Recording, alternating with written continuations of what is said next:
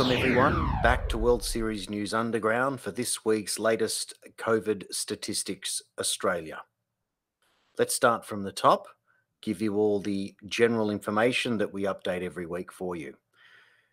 In Australia today, out of every 10,000 people, 9,997 of them do not have COVID. Out of over 196,000 tests conducted yesterday for all people who were told to be tested or chose to be tested, 9,975 out of every 10,000 people that were tested negative. Out of every 10,000 people who get COVID in Australia, 9,900 of them will only get mild symptoms. On the screen now are, in fact, those mild symptoms that you can get. Out of every 10,000 people who catch COVID in Australia, 9,750 will survive, regardless of their age, regardless of their health status, and regardless whether they're vaccinated or unvaccinated. According to the latest government statistics, there are 427 people hospitalised for COVID in Australia. There are 1,044 hospitals in Australia. So on averages, there are fewer than one person with COVID for every 2 hospitals in Australia.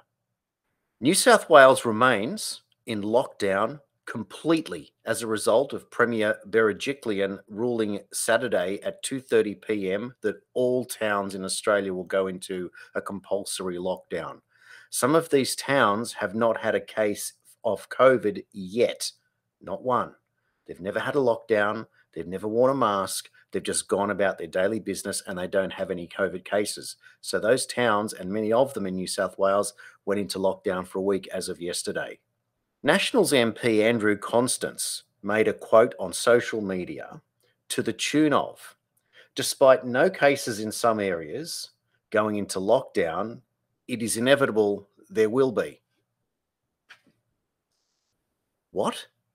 Did Andrew Constance just say that despite there being towns that have never had a single case of COVID, now that they're going into lockdown, it's inevitable that they will get cases? Is something in the data that we're not seeing? Is there something out there that's changing what is an impossibility? And if lockdowns are by definition ineffective at holding off cases where there are no cases, then why are we going into lockdown? Beating your head against the wall, doing the same thing over and over again is the definition of insanity. And it seems that our government is the one that's hysterical and the government that's pushing this insanity. Let's drill down now on the detail, because the devil is always in the detail. Okay, age groups. Let's break it down by case. In the age group of 0 to 9 years of age, there has been a total of 2,516 cases for 0 deaths. In the age groups of 10 to 19, there's been 3,765 cases of COVID for 0 deaths. For ages 20 to 29, there's been 8,293 cases for 2 deaths. That means that 9,998 people out of 10,000 who catch COVID between the ages of 20 to 29 survive. Between the ages of 30 and 39, there's been 6,731 cases. There's been a total of 4 deaths, and the survival rate is 99.94%, or out of every 10,000 people who catch COVID between the ages of 30 and 39, 9,994 of them survive, regardless if they're vaccinated or not. In the age group 40 to 49, there's been 4,788 cases. There's been 3 deaths, and the survival rate is exactly the same. 9,994 out of 10,000 people will survive COVID between 40 and 49 years of age. In the age groups of 50 In the age group of 50 to 59, there's been 4,359 cases. There's been a total of 16 deaths, which means that 9,963 people out of every 10,000 who catch COVID between the ages of 50 and 59 survive. In the age group 60 to 69, there's been 2,912 cases. There's been a total of 44 deaths and a survival rate of 9,447 out of 10,000 people, vaccinated or not, survived COVID. In the age group of 70 to 79, there's been 1,855 cases. There has been 161 deaths. That means that 7,876 people out of 10,000 survive. In the 80 to 89 age bracket, there's been 1,404 cases. There's been 394 deaths. That means that in the 80 to 89 age bracket, the survival rate for every 10,000 people who catch COVID is 7,690, whether they've had vaccine or not. In the age group 90 plus, this is everyone that's exceeded life expectancy by a long way in Australia. There's been 822 cases total. And out of those 822 cases, we've seen 325 deaths, which means that 6,046 people out of every 10,000 people over the age of 90 who have exceeded life age expectancy will still survive. More people will survive COVID than not survive COVID, vaccinated or not, over the age of 90, according to official government statistics on health.gov.au. Now, here's the big breaking story that comes out of that. If you drill down on aged deaths, that is people over the age of 80, which presumably would be the vast majority of those in nursing home aged care facilities.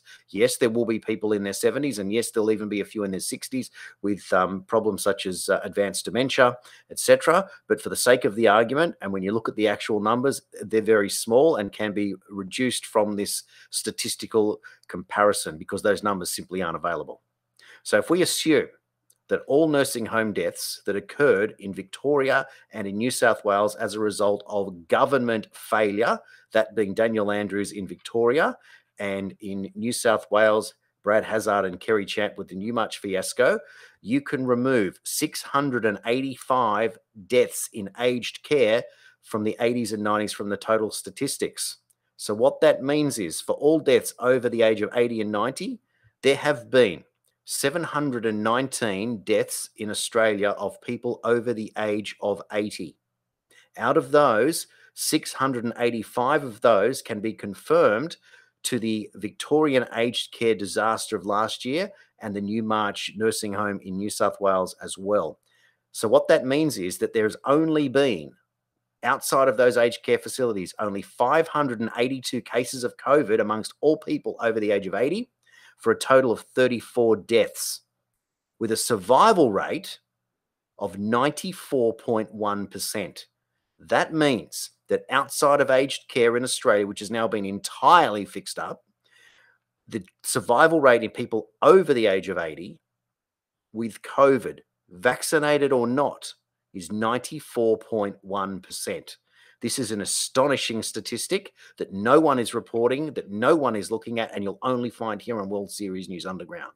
The purpose of what we're doing is explaining to you that the numbers never lie and that you have a choice over what decision that you want to make for your own health. Do you go down the vaccine path, or if you're not sure, what can you do? And that's where the A Million Mums for Informed Consent movement was born, simply to say that it is the law, the Constitution, the Nuremberg Code, the Helsinki Declaration, and the rules of clinical testing all maintain that an individual must make and give informed consent over any medicine that they choose to put into their body. In other words, it is your choice. Nobody can tell you that you have to put a medicine into your body, and specifically one that comes with significant risks, some which are known and some which are not known, because this vaccine is still in its trial phase and it still needs a long time to look at the long-term effects. So it is perfectly reasonable for any individual to question it. What is unreasonable is when governments, when media, when bureaucracy, when your friends and your family all pressure you to do something against your will, that is against your own gut feeling, your own intuition, and your own research and due diligence, that tells you that you're just holding off to understand what's going on. The purpose of A Million Mums for Informed Consent is simple. It's designed to give you a safe place to come, to get information, to compare notes, to talk to others, and to understand why it is that you as a parent are feeling the way that you do. Are you alone? Definitely not. Are there a million mums? We're getting up there. There are more and more people coming every day. We're in our early stages, but please check it out. Know that you're not on your own. The final report for this week is the TGA. The TGA's results are down to 35 people out of every 10,000 will record a vaccine injury. There's been over 427 deaths now post-vaccine. Of those have been investigated, and the TGA is admitting that at least 7 of them were caused by the vaccine, specifically by TTS. At the moment, all other cases are being looked into or have been resolved to not having been caused by the vaccine. However, you are statistically more likely, if you're under 50 in Australia today, to report a vaccine injury than you are to die from COVID. Are we really in a crisis? Today in Australia, there are 359 people in hospital on the ward for COVID. And in Australia today, there are 68 people in intensive care units with COVID, presumably on ventilators. For comparison, there were 1,044 hospitals in Australia. So fewer than half a person per hospital has COVID or with COVID today. There are fewer than one person per 2 hospitals in Australia today with COVID. In New South Wales, there are 328 hospitals and there are 378 people in them with COVID. That's your highest rate. That's 1.15 people per hospital with COVID today. And the lowest rate is Tasmania, where nobody's in hospital with COVID and they have 24 hospitals. In Queensland, there are 41 people in 263 hospitals. In Victoria, there are 3 people in 194 hospitals. South Australia has 2 people in 103 hospitals. WA has 1 person out of 116 hospitals. The ACT has no people in 9 hospitals, and the Northern Territory has 2 people in 7 hospitals. The biggest problem that we have at the moment with our statistics is that we're not getting the numbers on important information. For example, how many suicides have occurred in the last 12 months? How many in the 12 months before that? How many in the 12 months before that? How many people have had the flu this year and last year and the year before that? How many people have lost their jobs this year and last year and the year before that? How many people have lost their businesses this year and last year and the year before that? How many people have gone through divorce this year, last year, and the year before that? How many people have suffered the loss of a loved one due to COVID isolation suicide this year or last year? How many people talked about it? How many people this year are talking about seeing a psychologist or a counsellor compared to last year and the year before? All of these figures, all of these statistics are not being looked at by the government. They're throwing lip service by saying, yeah, go get your health checked, or mental health, go see your doctor. But seriously, who's able to do that today? You're not allowed to leave your house. If you do go leave your house, you're under stress, you're under duress. It just becomes harder and harder. So our mental health is at a crossroads. We have to do more about our mental health. We have to check on our loved ones. We have to check on our friends, and we should be on the telephone more now than ever. A simple message or a text might be enough, but the voice, the hearing of someone else, the feeling of how someone else is doing, to trade notes, to check out, to look out for each other is paramount. If the government's not going to provide it, we the people are going to have to provide it for ourselves. Yes, it's one thing to make sure everyone's washed their hands and wearing their masks and doing what they're expected to do. But what about the people who are on tenterhooks and their life is at a crossroads and they are in peril? If you're sitting at home for your 5th, 6th, 7th week and you live at home on your own, what are you meant to do? How do you live at home on your own? How do you survive on your own? And what are you doing? If you need somewhere to talk, there are groups available, and you're welcome to come into A Million Mums for Informed Consent and chat with other people there that would love to help you out. Check out the website below, amillionmums.com. Check us out on World Series News Underground TV. There'll also be a page on the Million Mums website so you can get access to the latest information. So that's been the end of our report for this week. Please check out future reports. Also look out for our short report, little 1-minute videos coming soon, and share that information as far and as wide as you can. This is World Series News Underground. See you next time.